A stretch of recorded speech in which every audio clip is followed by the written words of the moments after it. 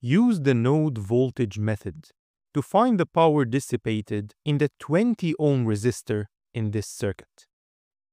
This problem is not easy, and it's not because of the dependent source we see on the right. It's actually because of those two innocent-looking resistors. Usually, we like to let this node be ground. But the problem with these two resistors on the bottom is that these two nodes are not connected to ground anymore, meaning they're not at zero potential. Having said that, it is still definitely possible to use nodal analysis to solve this problem, although something like mesh would be an easier way to do it.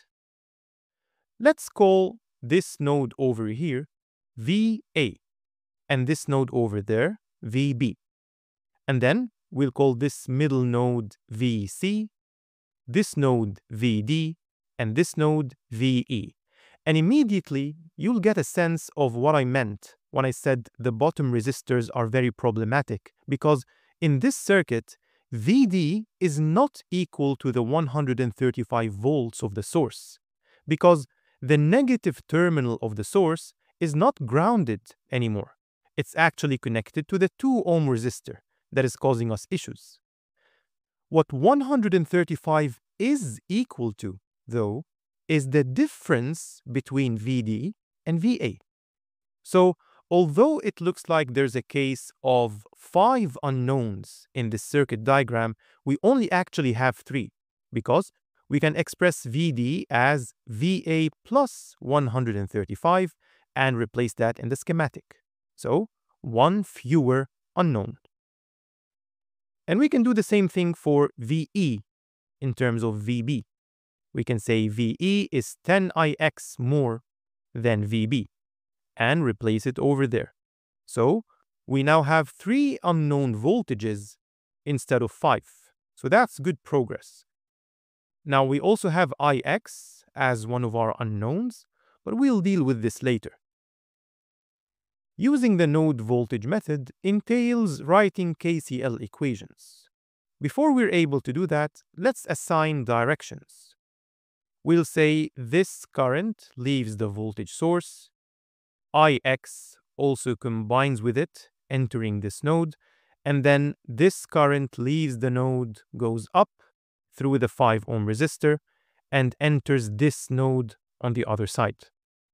The dependent source, let's say, also delivers some current like this, and then these combine to go through the 4 ohm resistor, and then at VC, Ix comes out, flows to the left, and let's say we have this current flowing down. At ground, it splits, part of it goes to the 2 ohm resistor, reaching the source, and the other part goes through the 1 ohm resistor, reaching the dependent source. Okay, so this is a reasonable assignment of current directions throughout the circuit.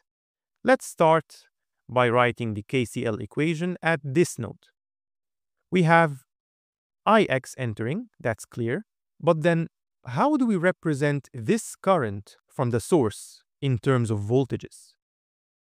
This may seem tricky at first, but the key lies in knowing that this current is the same as this current flowing through the 2 ohm resistor.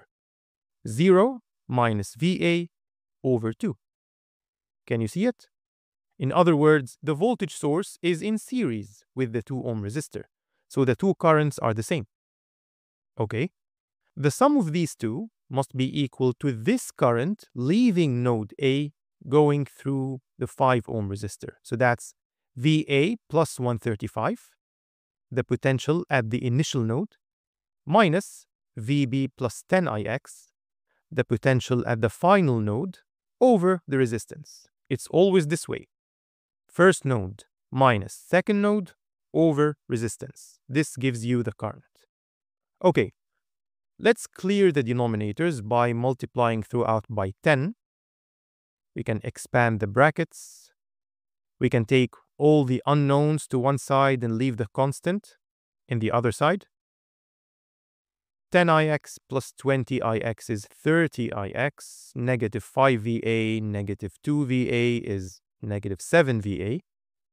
So now we have this equation in the voltages VA and VB, but this IX is an extra unknown that we have to get rid of. And this is definitely possible. Let's look at the circuit again. IX is the current going through the 3 ohm resistor. So we can express it in terms of the voltages as follows. VC minus VA plus 135 all over 3. Replacing IX by its equivalent in terms of the voltages allows us to solve for an equation involving only VA, VB, and VC. There's some algebra required, but it's easy. Okay? So this is the first equation in the 3 voltages. Let's now repeat the process for this node. We have this current entering. Again, we can get it by using 0 minus VB over 1. And then there's also this current entering, and it was that current leaving node A, if you remember, the one going through the 5 ohm resistor. These must add up to the current going through the 4 ohm resistor, which is VB plus 10IX minus VC over 4. And now we clear the denominators by multiplying everything by 20. And then we'll expand the brackets, clean up, bring all the like terms together, and we reach this equation, again involving IX, so we have to get rid of it by replacing it with its equivalent in terms of the voltages. More cleaning up, more algebra, and you end up with this equation involving the 3 voltages. Finally, we repeat the process for this node, node C. We have this current entering the node, again the current leaving node B, which was VB plus 10IX minus VC over 4. IX is clearly leaving node C, but the other current leaving node C is this current going down through the 20 ohm resistor, VC minus 0, ground, all over 20. Multiplying everything by 20 clears the denominators, expand, group like terms, and deal with the IX in exactly the same way. Replace it by its equivalent, open up the brackets, clean up, bring like terms together, and this is the resulting equation in the 3 voltages VA, VB, and VC. So, a linear system, 3 equations with 3 unknowns. You can solve it using any method: substitution, elimination, Gauss-Jordan, Kramer's rule if you want to be fancy, anything.